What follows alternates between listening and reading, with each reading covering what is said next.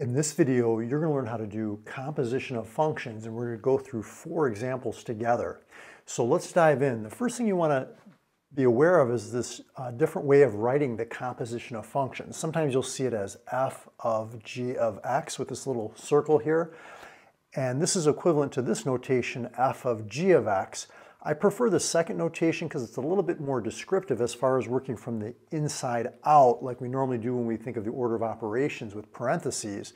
Or you might see it like this, g of f of x, and you can write it as this g of f of x. So when you see it in this notation, it's kind of like you're working from the right to the left, whereas here you're working from the inside out. I'll show you what I mean. So in this first example, we're working with f of x and g of x, these two functions, and we're going to find out what is f of g of 2. Now what that means is we're going to go to our g function, whatever's in parentheses, that's going to go in for x on the right side of the equation. So whatever's in the parentheses, that's like our new x value.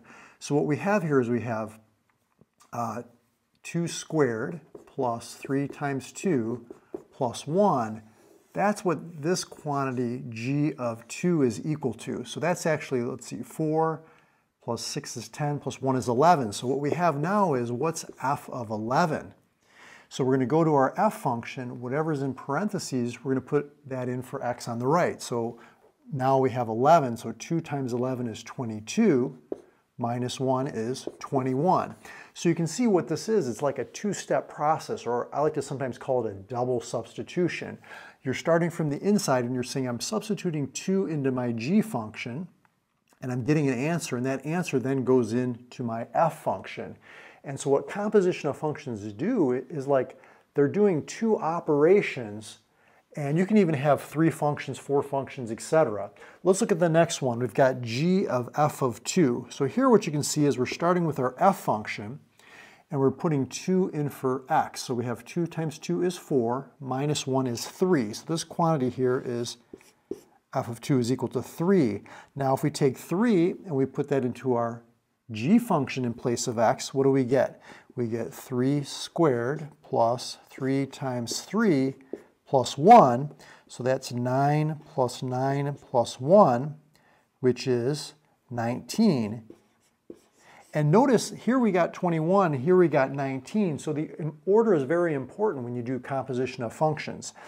Now these problems usually students can tackle pretty well, but what gets a little bit trickier here is when we're trying to write a function in terms of x using this composition. So here what we're doing is f of g of x. Let's start by rewriting this in my preferred form, this f of g of x form here. So we're going to say, well, what is g of x? Well, g of x is this whole quantity right here, x squared plus 3x plus 1. So let's put that in place of g of x.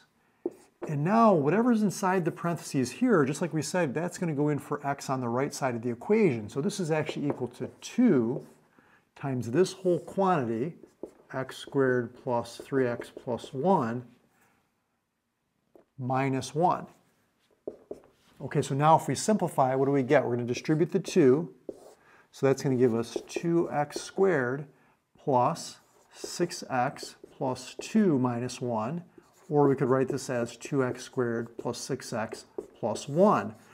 So that's what f of g of x is equal to right here. Now you might be saying, Mario, what's the significance of that? Well, see how here we had f of g of 2, and we did it in 2 steps? Well, say if we were to put 2 right in here for x, we're going to get 2 squared is 4, times 2 is 8, plus 6 times 2 is 12, plus 1. You can see we're getting 21, which is the same thing we got over here. It's just that now we have a function that will do it all in one step for us. Instead of having to do substituting first in for g, and then taking that answer and then substituting in for f, this equation is going to do it all in one go, so to speak. So let's look at this one here, g of f of x. So again, I like to rewrite this in my preferred notation. It's not mine, it's just a different way of writing it. And then f of x is equal to 2x minus 1. So let's put that in place of f of x. And now remember, the way functions work is whatever's inside of the parentheses here goes in for x on the right. It's kind of like saying this, x is like the input, right? Or the independent variable. So we're saying, this is our input. That's what we're putting in for x on the right. So instead of x, okay, instead of x, we're putting this quantity in for x. So this is going to be 2x minus 1 squared plus 3 times 2x minus 1 plus 1. Now all we have to do is just a little bit of arithmetic. 2x minus 1 times 2x minus 1, if you FOIL that out, let's actually write it out twice because sometimes this is a little confusing for students. So it's a binomial times a binomial. Here we can just distribute the 3, so that's going to give us 6x minus 3 plus 1.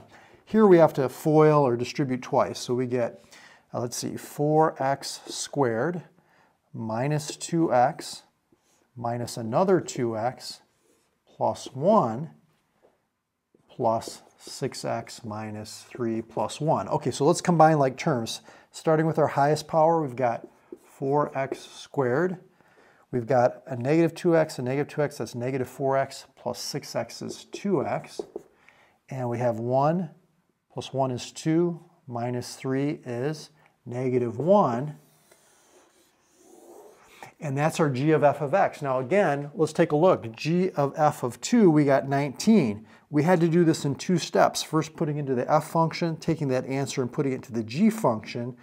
Let's put it all into this one and see if it'll do it in one go for us. So 2 squared is 4, times 4 is 16, plus 2 times 2 is 4, that's 20, minus 1 is 19. You can see we're getting the exact same answer. It's just that with the composition here, we can do multiple operations by using this function as opposed to having to do it in 2 steps. So that's kind of the difference between when you're like evaluating at a particular number as opposed to using like an algebraic expression like we did here. So if you want to see more examples and you want to test yourself, which I recommend, follow me over to another video I did right there talking about composition of functions. Pause the video, try some of those on your own, and I'll see you over in that video.